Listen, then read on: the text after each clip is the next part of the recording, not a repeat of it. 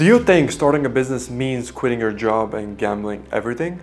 Because that's what most developers actually believe, and it's exactly why they stay stuck in 9-to-5 jobs they hate, even when they're overqualified, underpaid, and frankly, completely burned out.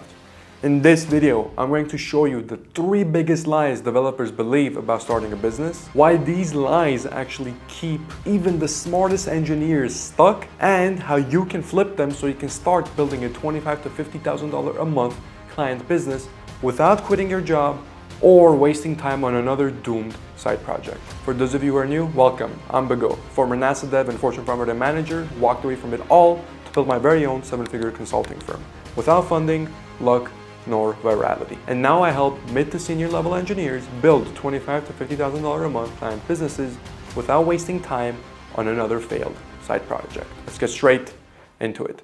So the first lie that I want to talk about is quitting your job to start a business. Many software engineers, and I have spoken to already over about 1,100 of them at this current point in time, believe that they need to save some money for a rainy day, or at least have 4 to 6 months of runway such that they can quit their job and commit fully to building a business. And frankly, I'm not going to say that's a bad idea or that it's wrong, but rather I'm going to say that that's unnecessary. You don't have to quit your job to build a business. Now, I did quit my job to build a business, but that is because I didn't know any better at the time that I took and I made that decision, that I took that step. In hindsight, I could have very well properly positioned myself to not only work at my 9-to-5, but also to build a business on the side. There is only one scenario in which I would say that you should wholeheartedly quit your job to build a business, and that is if you are not learning nor earning. A 9-to-5 is good for only one of 2 things: learning and earning. If you're not doing any of these, you should very well quit your job. Meaning, if you're not learning anything new, if you're not growing as a person, nor are you really saving any money, you're living paycheck to paycheck, you should most definitely quit that job because it is, frankly, useless. And that's the only scenario where I would say you should quit to pursue a business.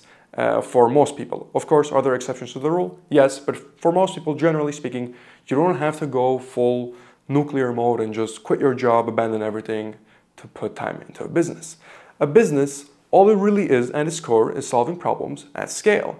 And it doesn't require nearly as much, I want to say, time as people might think. It requires time doing the right things. So more than anything, business is about doing the right things, the 20% of the things that will get you 80% of the results. When people decide to dedicate, let's say, a full-time work week towards building a business, which in this case would be about 40 hours, a lot of that time is being spent on non-productive activity, such as coming up with the logo for the business or creating the website, those types of things, right? So not by nature high ROI activity. If you just focus on the high ROI activity of the business, right?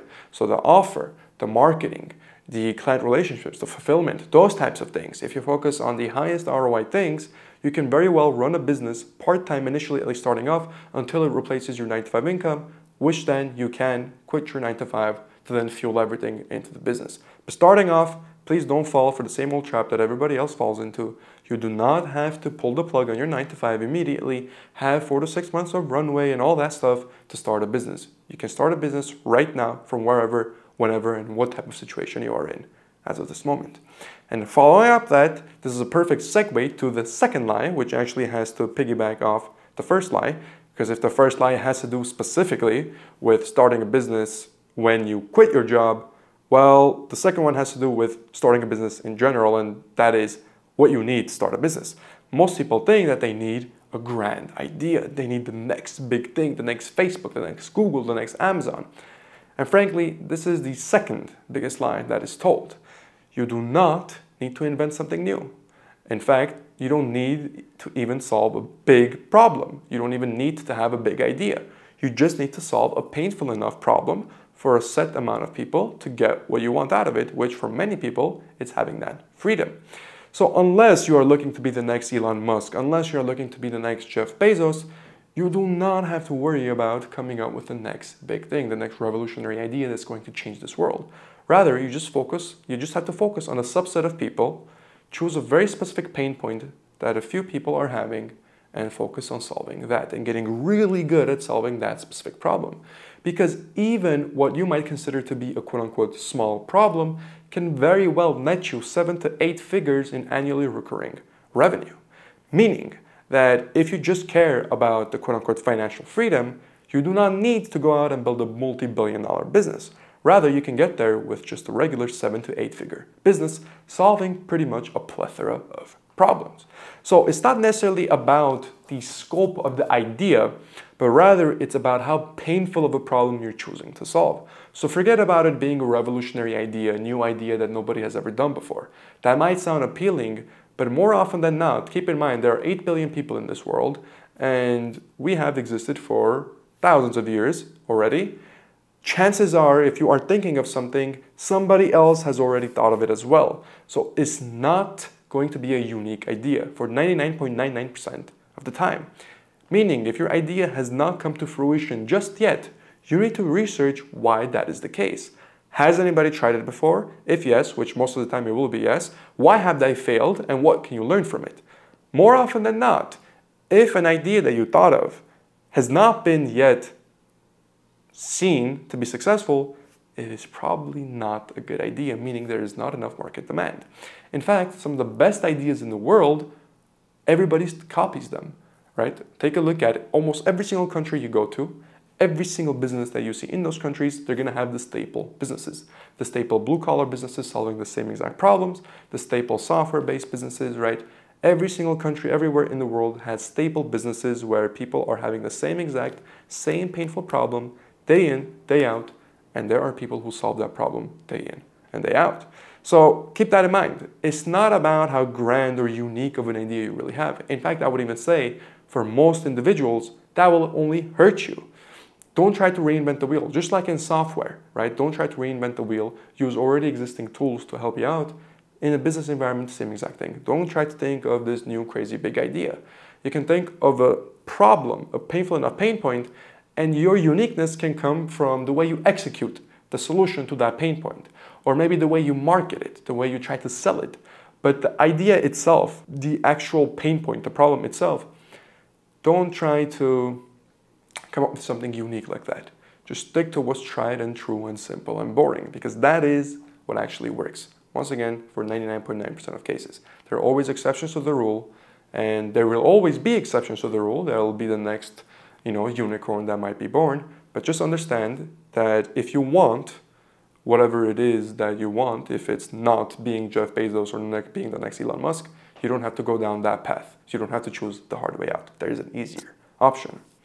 And following up, the third lie I want to talk about, and this has to do with pretty much almost all the software engineers that I've talked with, it's about sales, selling.